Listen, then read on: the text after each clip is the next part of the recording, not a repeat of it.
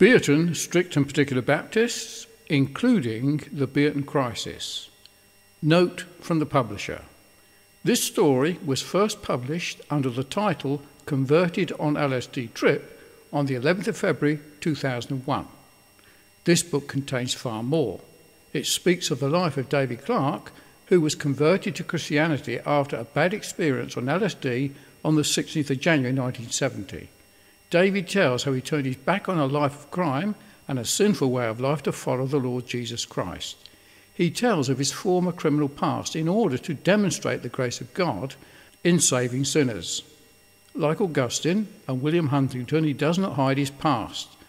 After his conversion, he learned to read through reading the Bible in order to educate himself, as he was virtually illiterate.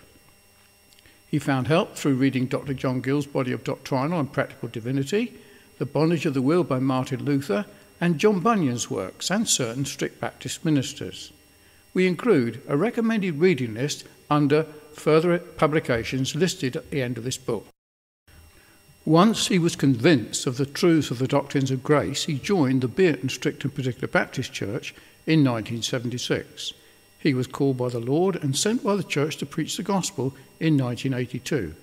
This edition tells of the serious doctrinal errors and religious practice that he found amongst the religious and of his defence of particular redemption. This led to his secession from the Bierton Church in 1984. It is hoped that this testimony of David will be of great help to those who can identify with the troubles he mentions in the section of this book, The Bierton Crisis, which was first published as a private document in 1984. The first and second forwards are written by non-Christians. First forward by Malcolm Kirkham. I first met David Clarke around 1965 in Aylesbury, a town just north of London.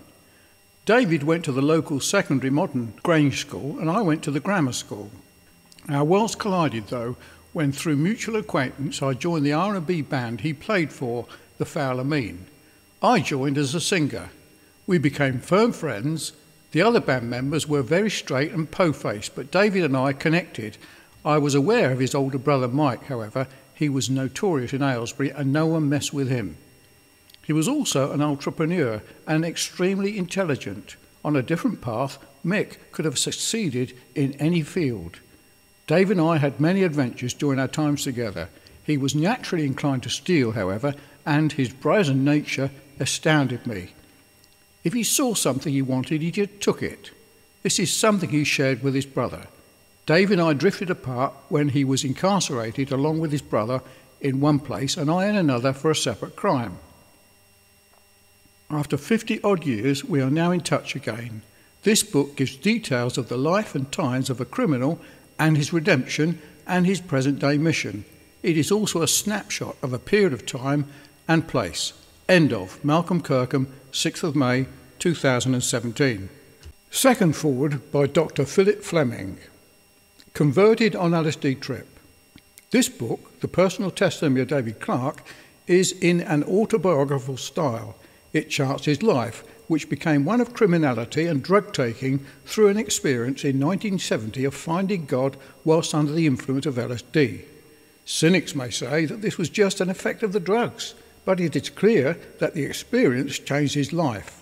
Later, when in court facing charges, he admitted to many other crimes and was fortunate in receiving 3 years conditional discharge and not a prison sentence.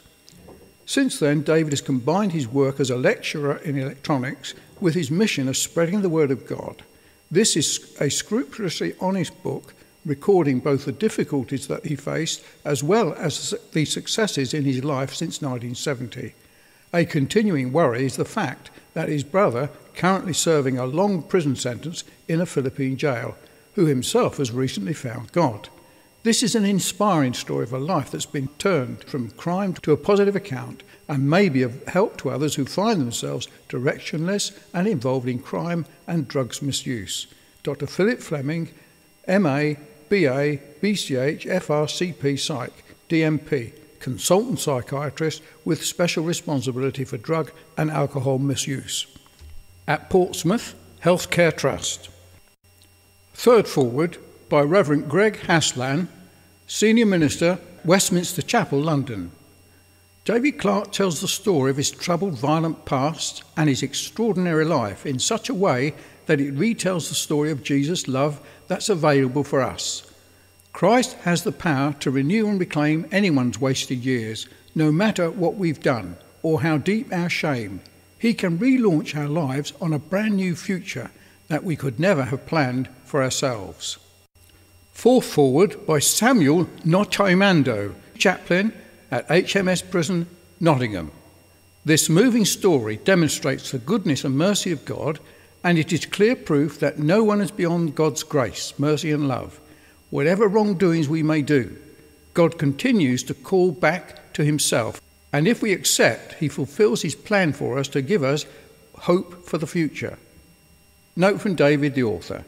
Please excuse the typos and errors in grammar and spelling. I was virtually illiterate until the age of 21, after which I learned to read to educate myself.